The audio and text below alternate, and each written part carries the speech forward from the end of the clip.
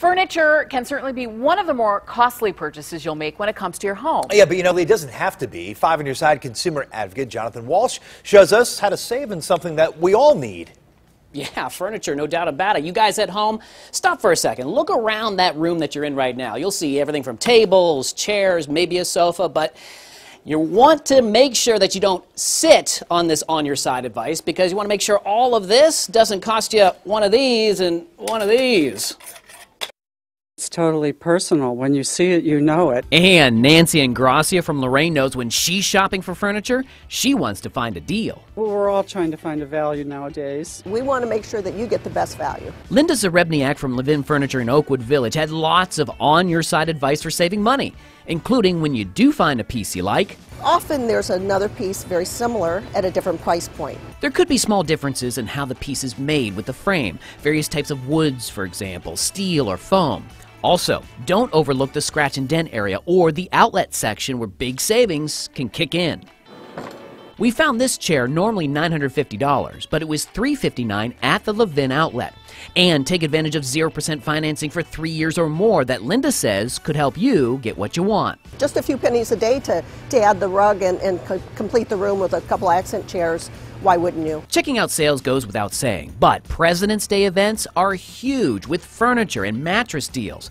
Macy's tells us one reason for that: stores know some people have a day off. If they're going to shop for a big purchase like mattresses or furniture, they need both of them there together, so it's a great time for them to come in and buy. If you can't make it out for sales, keep your eye on them, because places like H.H. Gregg, which has tons of furniture now, tell us, we will give you the lowest price today. We'll give you the lowest price for 30 days after you buy it. You can buy something ahead of before the sale. If it goes lower, you get the lower price. If it goes higher, we don't make you pay us more money. oh, hey, now that you've checked out some of the bigger, maybe more traditional stores, I need to let you know about other ways to get good deals. Woo!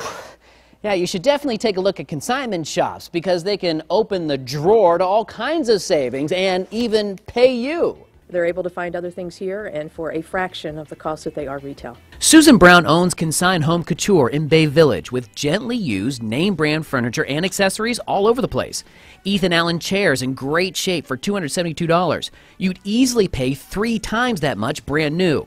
This Bentley Churchill sofa costs about $12 grand new, but you can get this one for about $1,800. Gently used means very nice, has lots of years left in it, and not worn, not dirty, and like new.